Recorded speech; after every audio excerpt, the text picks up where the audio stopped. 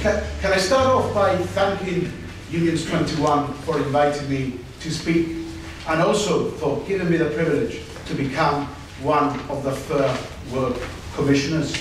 I have to say that I'm quite inspired, having just heard a Labour MP who's got on this platform and has told us how proud it is to be a trade union member.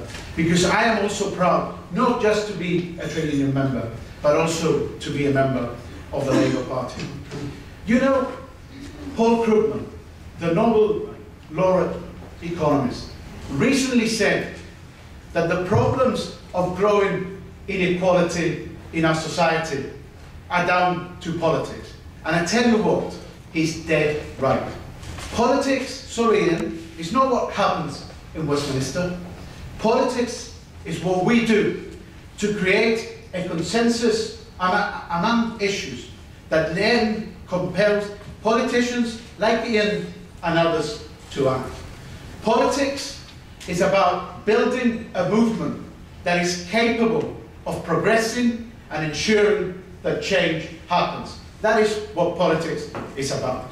And you know, unions are ideally placed to be the catalyst that makes that happen.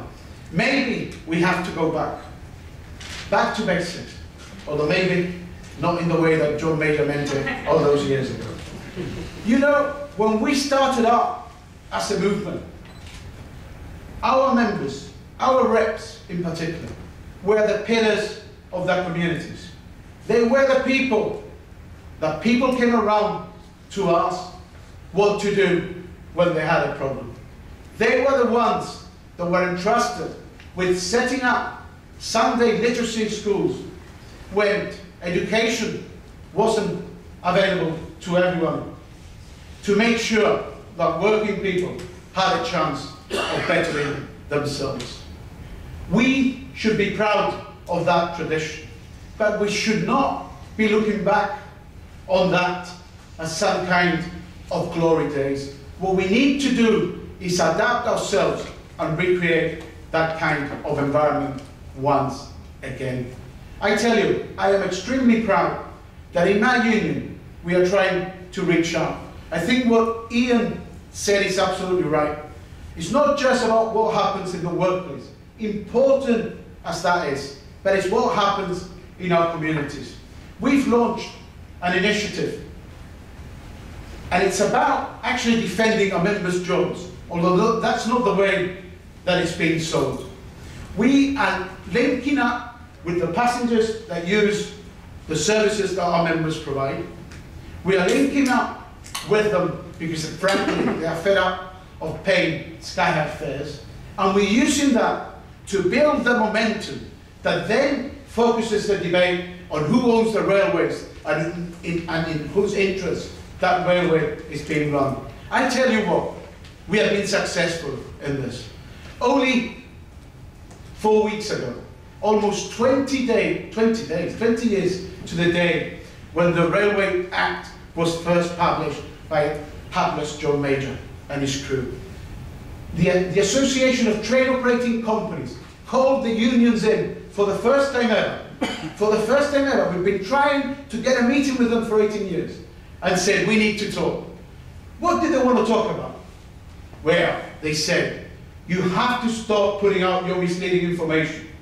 You are just telling passengers a pack of lies. I turned around to the chair of it and said, it's taken me 18 years to get through your door.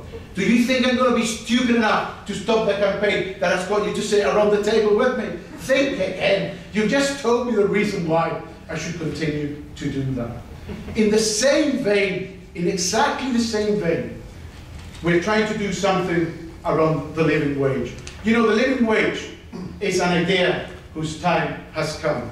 And we need to create the consensus that ensures what will hopefully be an incoming Labour administration in 2015, that they've got no way to duck out of it, that they have to implement a living wage for everyone in this country. It is absolutely immoral that people are going to work and having to rely on benefit to make ends meet.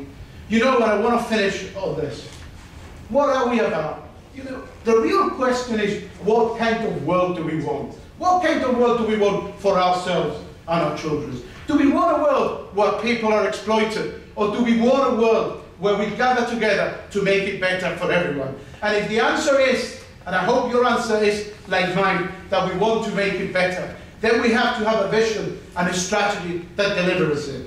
We have to change what we've done, because continuing to do what we've always done, expecting different results, is a clear sign of madness. We need to step up to the plate and change, but not throwing the baby out with the bathwater.